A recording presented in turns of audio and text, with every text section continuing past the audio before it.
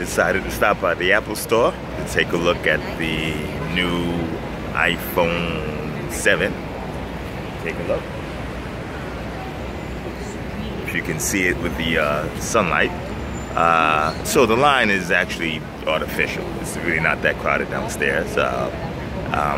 But of interest in taking a look at the iPhone 7, the hype is gone.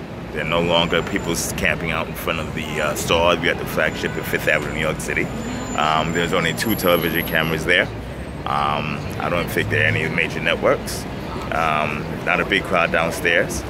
And as I go down and test the cameras out, as I suspected from a hardware perspective, the iPhone is definitely falling significantly behind the Samsung flagships.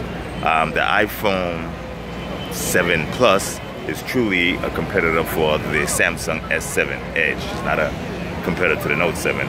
Apple doesn't have a competitor to the Note 7, so comparisons are not accurate from that perspective. So, comparing practically everything except for aesthetics, which is subjective. Screen superior on the Note 7, waterproofing superior on the Note 7. Very similar to the S7, which I said is a competitor. The camera, for most scenarios, seem to be materially better on the Note 7 and S7. Once it comes to zooming, the iPhone 7 does a better job. Not the iPhone, yeah, the iPhone 7 or these 7s. But practically every other scenario, expandable memory, etc.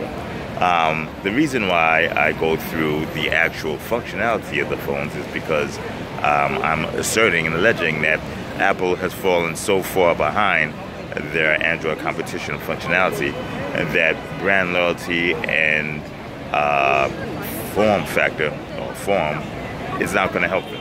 And as you can see, demand for iPhone is falling significantly. Last year was the first year that iPhone sales have actually fallen versus growing since the iPhone was launched back in 2007, I think it was. Is that about right? Yeah, it's about right. So, you could consider this peak iPhone, okay? iPhone and Apple was granted a significant reprieve with the Samsung Note 7 battery blow-up scandals.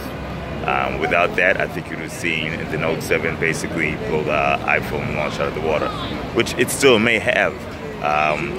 If you want to understand, many Note 7 users are refusing to turn in their Note 7s until they get a replacement. And the reason is, it's a fantastic device. Okay, take a guess on what this is being filmed on.